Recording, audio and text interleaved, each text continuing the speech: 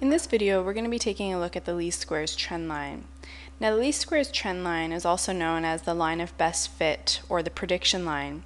And it's basically a straight line that best represents a set of bivariate data that you're able to plot on a graph. Now, bivariate data is just simply when observations are made on a set of two variables. Now, the least squares line, or the trend line, is used to find relations between those two variables, where one variable will have to depend on the other. So this would mean that one variable would be a dependent variable, and the other variable would be an independent variable. Now, in order to create this trend line, or this line of best fit, what we're then going to need is a slope and a y-intercept. So let's take a look at this example. A certain store located in Welland, Ontario wants to determine the effect of advertising on sales revenue. So the following data represents the sales revenue in thousands of dollars and the advertising expenditure in hundreds of dollars. So there's the data there. Find the least squares line for this application and use this equation to predict the sales revenue if the store was to use $350 in advertising expenditure. So the first thing that you have to understand is, yes, we have a set of bivariate data because there's two variables here, one being advertising and the other being sales revenue. However, we need to determine which one is dependent and which one is independent. Well, here it's suggested that your sales revenue would depend on your advertising. So your sales revenue would be your dependent variable and your advertising would be your independent variable. Now, based on that information there, what you need to understand is that your dependent variable is generally known as the y variable for the least squares trend line, and your independent variable is known as the x variable in the least squares trend line. Now, also remember that the least squares trend line is made up of the slope and the y-intercept, and so the most general form of the least squares trend line is y equals mx plus b. So again, y refers to your dependent variable of sales revenue, and x here refers to your independent variable of advertising. Now, m here is your slope, and b here is your y-intercept. So now we need to somehow create the slope and y-intercept based on this bivariate data here. So remember that the slope and y-intercept have the formulas given here. And I want you to now pause the video and create this least squares trend line here that I'm squaring off based on the information given and the formula for the slope and the y-intercept. Now, before we go ahead and obtain the slope and y-intercept, we should definitely try to understand the data and what each of these formulas here represents. So, for example, what is the sum from I equals 1 to n of y sub I? Well, here's our data here. Now, our sample size is 5 because we have 5 sets of data. So, for example, here's our first set. 1 and 1, and all of this means is that when this certain store allocated $100 in their advertising expenditure, they obtained $1,000 in their sales revenue. Now remember that the sales revenue is in thousands of dollars and the advertising is in hundreds of dollars. And that's what's happening there. So, for example, in the second point here, when this certain store used $200 in advertising expenditure, they then resulted with, again, $1,000 in sales revenue. So that's what the data is saying. Again, there's 5 in total data points, so your sample size here is 5. So n is equal to 5 when using these formulas here and here. Now, what does it mean to obtain the sum from I equals 1 to n of, say, y sub I? Well, all this means is that the sum from I equals 1 to, now you know 5, n is 5, of y sub I, all this means is you're summing the y variable. So you're summing it from the first point all the way to the 5th point of the y data points. So we were just going to sum 1 plus 1 plus 2 plus 2 plus 4, and that would give me the sum from I equals 1 to 5 of y sub I. Now you're going to have to do that for the x variable as well, and you're also going to have to do the sum of the y variable squared and the sum of the x variable squared. Now there's a major difference between what I'm circling here and what I'm circling here. Now the first one, the one that's circled now, just means that you're summing the x squared variable. So you're basically taking every single individual x value and you're squaring it. Take the 2, square it, take the 3, square it, so on and so forth, and then you're going to add them up. That's what that first one represents. Now the second one, the one that I'm circling now, just means that you're going to sum all of your x values first. So sum all of these, 1 plus 2 plus 3 plus 4 plus 5, and then the result is what you square. So there's a major difference between those two sums there. Now the easiest way to do this is to create a table of values. So if you see down below, I've created a table of values for x and y. So again, x represents here your advertising expenditure and y represents your sales revenue. So I've put the data here down below. Now what you should do is create an x squared column as well as a y squared column because we need to sum those two up.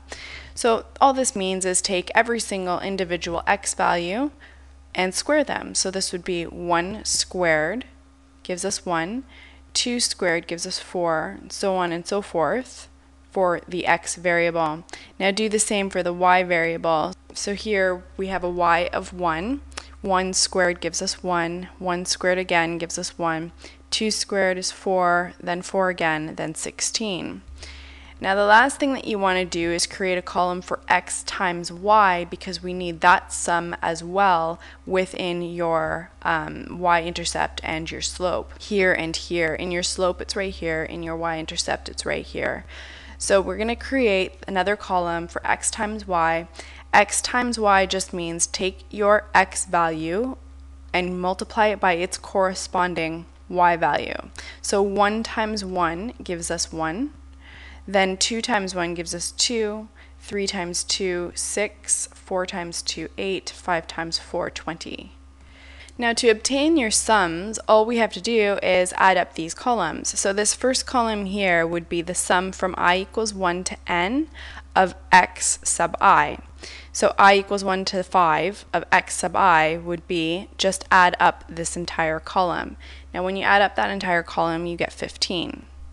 Now on the right hand side here for y, if you add this up you're going to get 10, and what that is the sum from I equals 1 to n of y sub I. Now you're going to do the same for the x squared column, the y squared column, and the xy column as well. So for x squared, we sum this up, it gives us the sum from I equals 1 to n of x sub I squared. And this should sum up to 55 when you sum that column. This second column for y squared should sum to 26. And again, that's just the sum from I equals 1 to n of y sub I squared. And this last one here, the last column, should sum to 37. And that gives us the sum from I equals 1 to n of x sub I multiplied by your y sub I. So those are your 5 sums. Those are going to be used to substitute into your corresponding slope and y-intercept formula. For your slope, in the numerator, n is 5, multiplied by the sum of the two variables multiplied would be 37, minus the sum of your x's is 15, the sum of your y's is 10. So that's your numerator. Now your denominator works out to be n, which is 5, times the sum of your x values squared, so that would be the 55 value, minus, now the sum of your x values then squared. So the sum of your x values summed to 15, and then you want to square that value. So again, there's a major difference between this sum and this sum over here. Now let's evaluate the numerator and the denominator separately. Your numerator should evaluate to 35, and your denominator should evaluate to 50. Now this works out to an answer of 0.7, which again represents your slope. So here in the least squares trend line, your slope value is 0.7. Now all we need to do is obtain our y-intercept and we are done. So for the y-intercept in the numerator, the sum of your x values squared up would be 55, multiplied by the sum of your y variable, which is 10, minus the sum of your x variable, which is 15, multiplied by the sum of your x times your y column, which is 37. Now this is all divided by the exact same denominator as your slope equation. So if you notice, your slope equation and your y-intercept equation both have the exact same denominator, and we've already evaluated that slope, so we already know the denominator here is 50. So work out the numerator. The numerator here should work out to -5.